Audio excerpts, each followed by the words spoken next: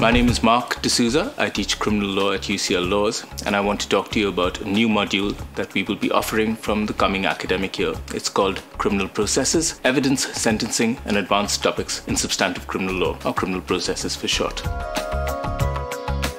This module is meant to develop and build upon your first-year undergraduate criminal law studies. So if you're an affiliate student, you'll need to have completed that module as a prerequisite before signing up for this module.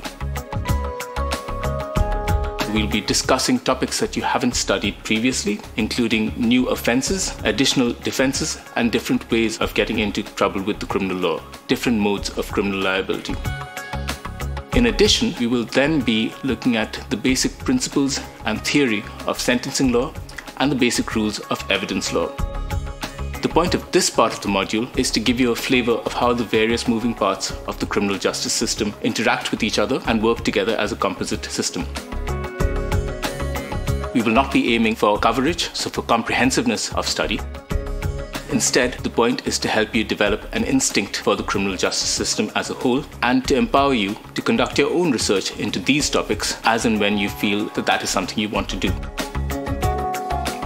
This module will prepare students who have an interest in practicing criminal law for their further studies in the BPTC or LPC or their National Qualification Law exams.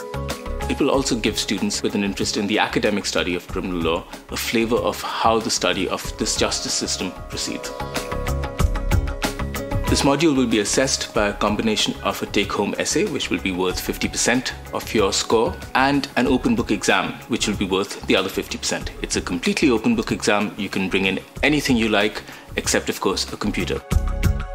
If you have any questions about how this module will be run, or about the details of the topics we'll be studying, or indeed about who will be teaching various parts of the module, please get in touch with me by email. I'm always available to you at m.dsouza, D-S-O-U-Z-A, @ucl.ac.uk. And I look forward to seeing you very soon on this module.